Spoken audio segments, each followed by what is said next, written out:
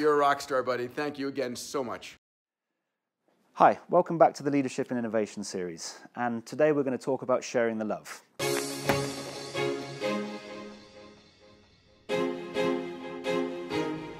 Now, I'm about to go and play a video for you which Peter Diamandis sent over to me, and it made me feel very special, and you'll see why when you watch it. And I want you to think about two things. If you were to receive something like that from your CEO, your leadership team, maybe the board, how would it make you feel? Would it inspire you?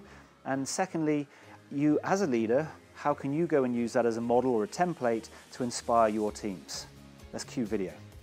Hey, Colin, I hear you are a referral machine. Thank you, pal, for your support of Abundance Digital and bringing your friends and colleagues. It means a lot. It's the way that we impact the world. And not only do I want to thank you, but the entire team wants to thank you. All right, you're a rock star, buddy. Thank you again so much. So I'll tell you exactly how it made me feel. Incredibly special.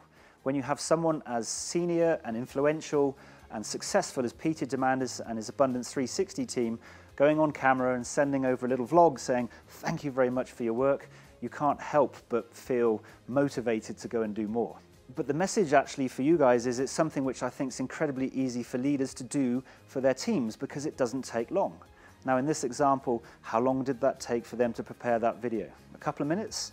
And there's no edit, and then you hit send, and you've made someone feel inspired and want to go and support the organization they work in even more. It's not difficult. And so the message is clear, share the love.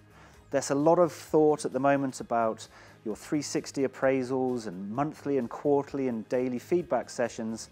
The number one thing that's going to inspire your team is just telling them thank you very much.